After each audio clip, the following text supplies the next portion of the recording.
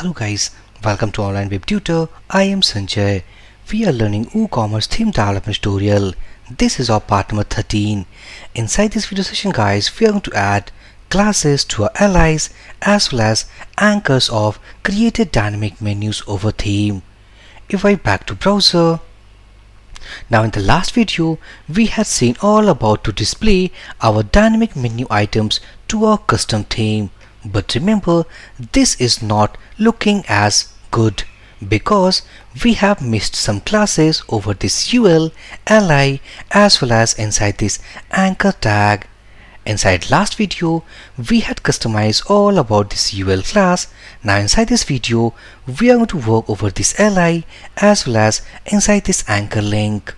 So first of all, if we see inside this ally, so these are the classes which is by default WordPress provides, but we want some more classes and it is going to look something if I scroll down and see inside this ally.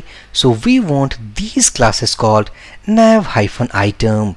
If we add this class to each of the ally, then it is going to some good.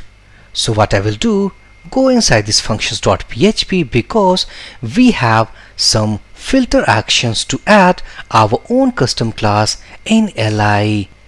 If I make some comment of lines, so this is all about register nav menu, and inside this functions.php I'm going to create one more function. Let's say function, and if I copy our theme name, simple bootstrap theme, let's say add ally underscore class. Now this is the function and we are going to use the filter hook. What is the difference between a filter as well as our action inside WordPress?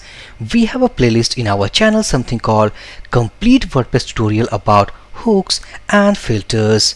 So when you will go with that course, then you will understand about the difference between filter hooks as well as about action hooks. Now inside this function, the first parameter we have to pass our filter hook name, so something we have called nav menu, something called CSS class. Inside this we need to add our function name, so copy, passing it here. I'm going to pass all about the priority of this execution of this function.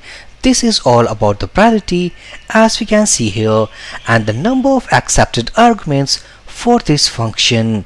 So this is the function which is going to accept 3 parameters. So here inside this, let's say that classes, all we have about items and arguments.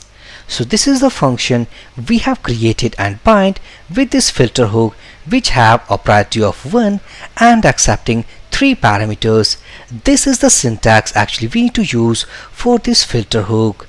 Now inside this, let's say that classes, inside this array, simply we need to use our class name. So we want all about to use nav-item, so copy that, passing it here, and simply let's return classes. Now if we save this change, let's put one line comment, so adding ally class from here. So if we save this change, go here, reload this page, and if we check inside this ally, and here we have nav-item. Now this is the class what we have added from our functions.php.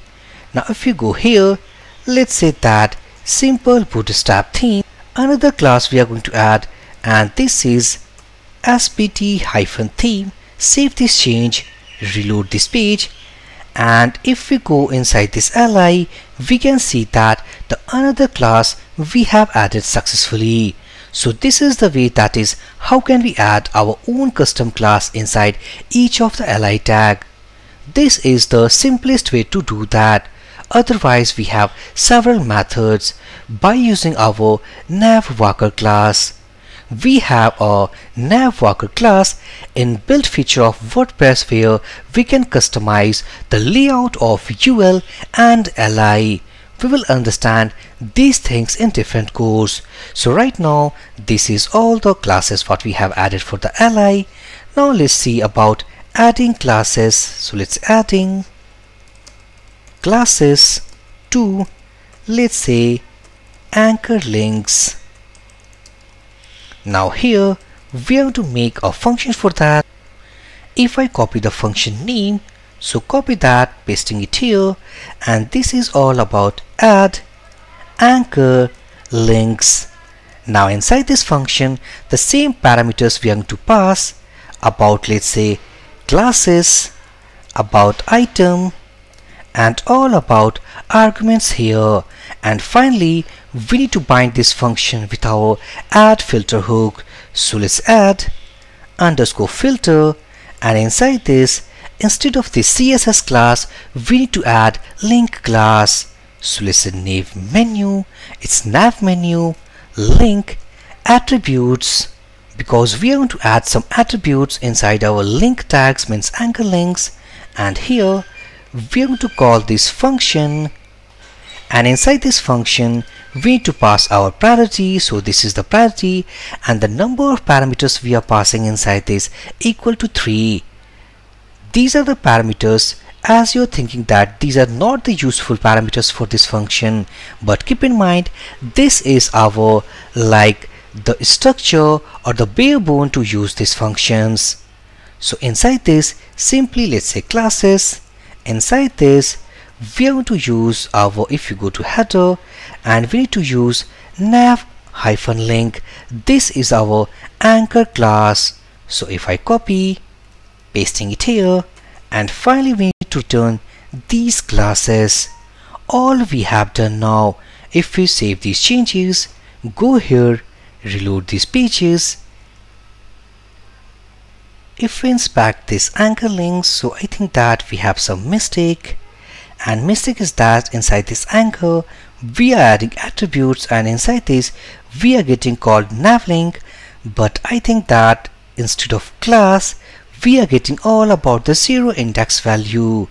So we need to add inside this array as, let's say, class here. This was our mistake.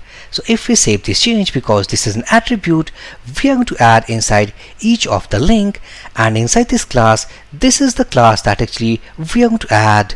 So save this change, reload this page, and now we can see that our menu items now perfect this time. These are the pages that what we have created called home, about, services, and contact. So if we go inside this, we have added our own custom class inside this UL, inside this li, as well as inside this anchor links. If suppose we want to add some more parameters, so simply we can add here. If we want to add some more custom classes, so let's say that spt something link class, and simply write sbt hyphen link hyphen class, save this change, reload this page.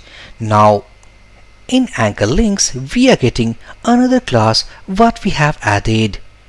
Now if we close this inspect, click on any of the pages, and as we know that right now there is no page templates for these pages, so that's why it is rendering the default content what we have inside index.php. But as we know that while creating these pages, we have a page title, we had a heading, as well as we have some content. So how can we render about the dynamic content of all these templates? We will understand in the next video. For those cases, we need to use a post loop. So we will understand in the next video. So inside this video session guys, actually we understood about adding classes to LIs as well as inside link attributes. So for this video session guys, thank you for watching and have a great day.